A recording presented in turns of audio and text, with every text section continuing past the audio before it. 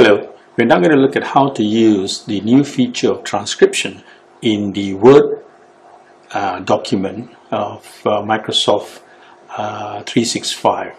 So log into your OneDrive account as shown on the top here. Once you're in the account, you log in, you're ready to create a new document. Let's create a new Word document. Once you get your Word document going, you will see all the various icons. So this is not the Word that is on your desktop, but this is Word document on the cloud, on your OneDrive live account. Okay, here you see the icon dictate. You clicked on the dictate. It asks for a transcription. You can use a transcription. Therefore, if you have the file on you, where an audio file of a transcription that you have done, you want to do, put the file. So I have already recorded an audio file which I'm now going to upload, and it is on my document file. There's the recording.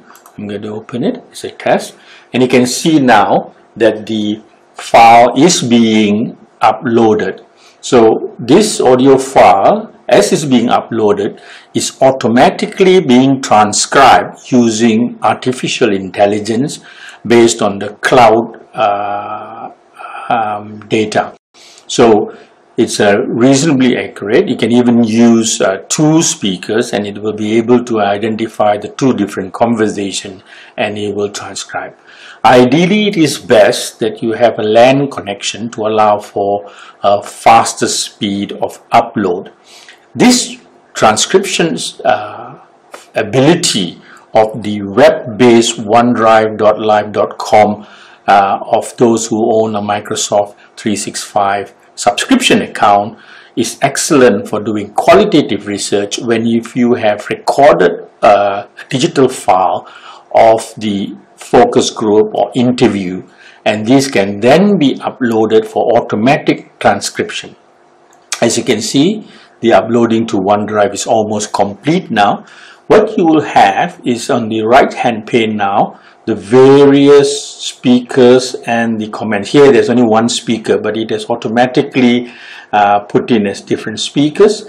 I can add all to the document, and here you are. You have the transcribed document. We can now compare this with the recording. So I'm going to click the recording here, play the recording. The main qualities of improvement in function following pan plexus reconstruction with the use of selective nerve transfer is for the assisted living of the individual. Trying to evaluate the outcomes and function based on objective testing with a current available instruments of functional assessment do not produce a true reflection of the picture and the perception and experience of the patients involved. There. So you can see that as the audio file goes, it keeps highlighting the various components of the transcript. So you could look at this here, edit it if necessary, and then you are ready to add all to the document here. You've got a pretty good 100% transcription. I hope you find that helpful. Thank you and goodbye.